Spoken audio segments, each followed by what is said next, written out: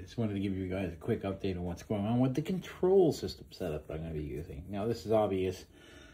That is for the Maytech flight controller, the H743, I believe. So it's perfect little design. Love it. So it's going to work out good. But what I wanted to do was mitigate any vibration. Try to get away from some of the filtering I was going to have to do. So I made this to seat it in.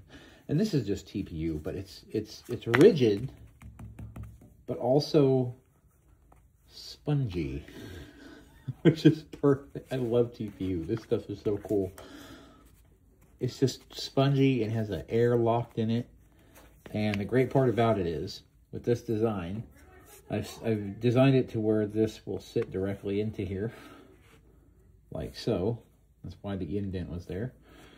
Then the back of the case will go on the top over the Maytech once it get it installed, and all the wires run, so on and so forth.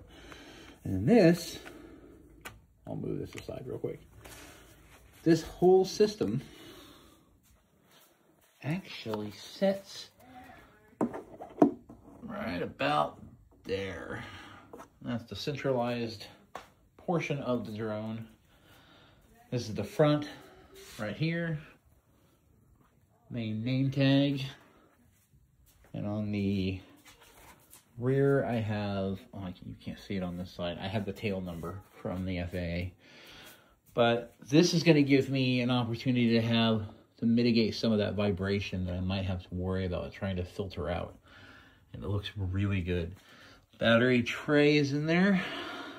That will also have a TPU blocks on the underside of the roof of it. If you can see that.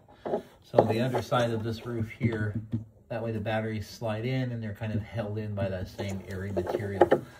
So that's what we're going for. So everything's looking good so far.